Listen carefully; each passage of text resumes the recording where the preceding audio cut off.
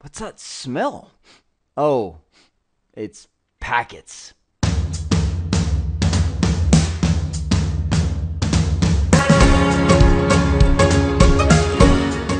By the time we're done here, we will recognize the importance of Wireshark and examine an initial data capture.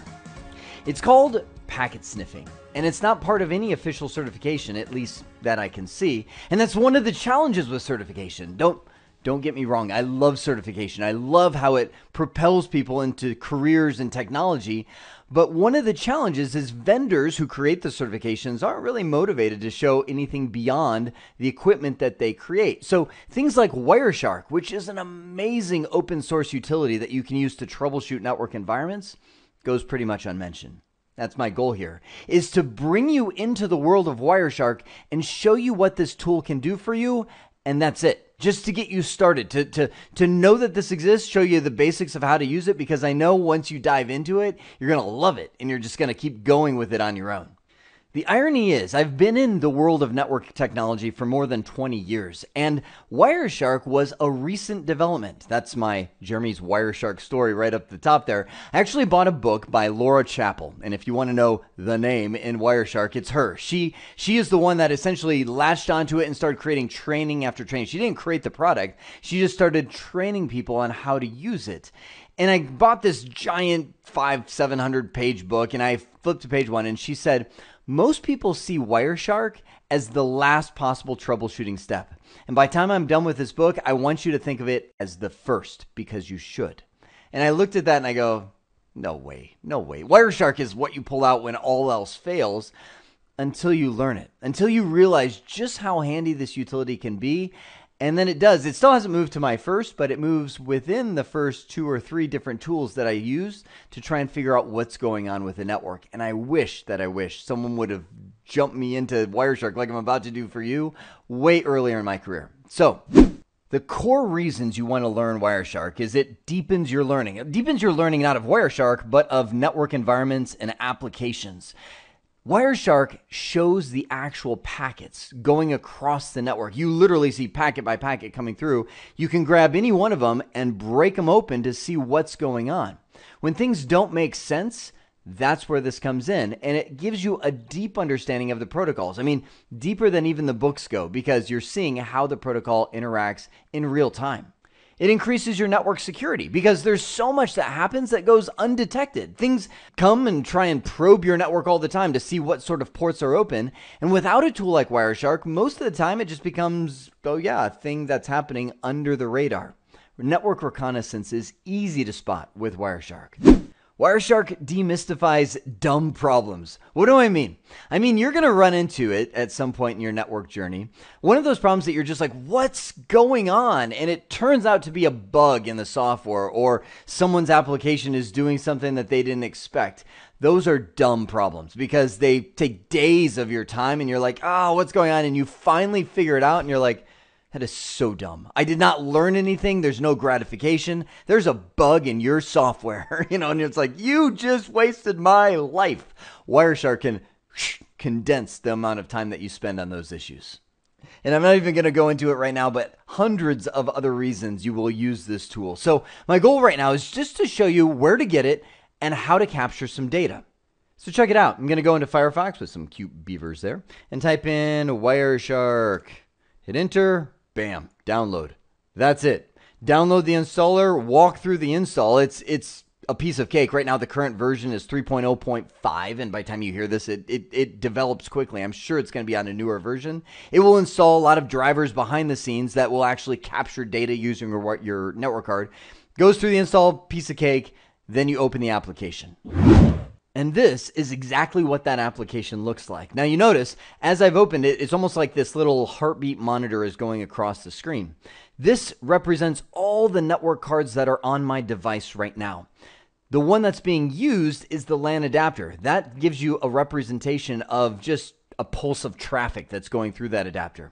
If I want to start capturing it, all I need to do is double click the adapter and whoop, I start capturing packets.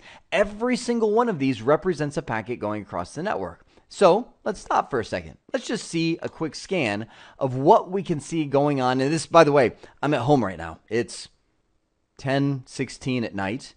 because this is what I do. I drink coffee and I can't go to sleep, and I want to talk about Wireshark.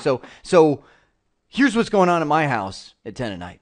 I've got a couple packs going across. Now, first off, when I see this, I go, okay, well, who am I? Let me just open a command prompt right here, bring that into your view, and do an ipconfig. I am 192.168.1.23. So that's me. So all of this stuff that I see, 23, 23, 23, that represents my computer sending, because I'm the source right now. Now, right there, but by the way, this is the time. So there it is, 10, 15, and 57 seconds as the time goes on. A lot of times, the default time will come in the second since the beginning of capture.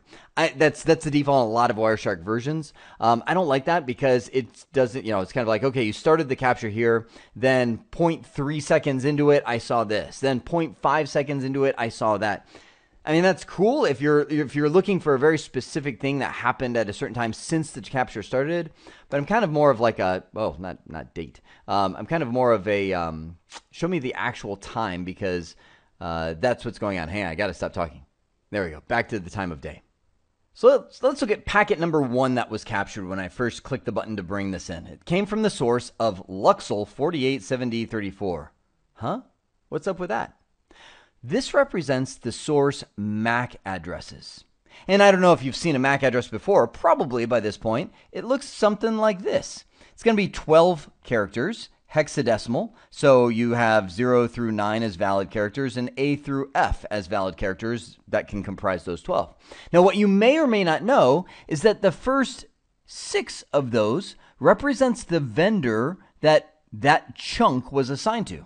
That's right. If you want to become a network vendor, you want to build network cards, Sam's Network Cards, buy them now. You go to the powers that be and say, I need a MAC address assignment. They say, give us money. You do. They give you a chunk of MAC addresses, and they assign the first 6 characters to you and publish it in a big old database. Wireshark has access to that database, and it recognized the vendor that bought those is actually Luxel, a manufacturer of network equipment. This is the unique ID that Luxel decided to assign to that. Now, freeze for just a second. Is this Wireshark that you're talking about, or MAC addresses? Both. And that's why Wireshark is kind of I call it kind of like a pinnacle of learning. Because to really work well in Wireshark, you have to know the tool and how it works, but you really have to know networks and how they function. To really get that Luxel is the name of a router, you have to understand that MAC addresses represent vendors in the first 6 characters, right? So it kind of brings all these things together, and remember what I said? Deepens your understanding. So my little Luxel device that's going on at this house right now is sending a broadcast for an ARP. And it's going, well, here's actually in kind of plain English what's going on.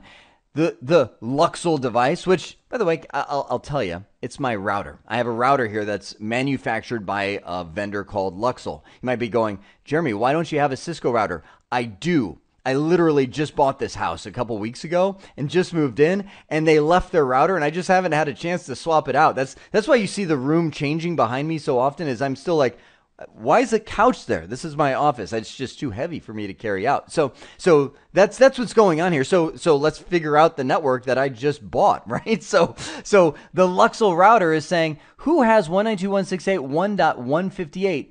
Tell me 192.168.1.2. This is the ARP process. It stands for the Address Resolution Protocol. It's trying to translate this IP address into a MAC address. It is 192.168.1.2, meaning the Luxel device, that's who's generating this, and it's trying to figure out who is 192.168.1.158. That's just packet number 1. Take a look at this. If I scroll down a little, just in the few seconds that we had this thing going on, we captured 94 packets. And that's at my house at 10:15 at night. My kids, my wife, they're all asleep. So that's a lot of data to capture for not much going on. What does that tell you? It tells you that if you're going to work effectively in Wireshark, you better get really good at using this thing right here. It's a filter that allows you to filter down and look for exactly what you want to see. But that, my friend, is in another video. For now, we have recognized the importance of Wireshark and examined an initial data capture. Man, if this was a reality TV show, that was it. You got to watch the next episode. Keep going. I hope this has been informative for you, and I'd like to thank you for viewing.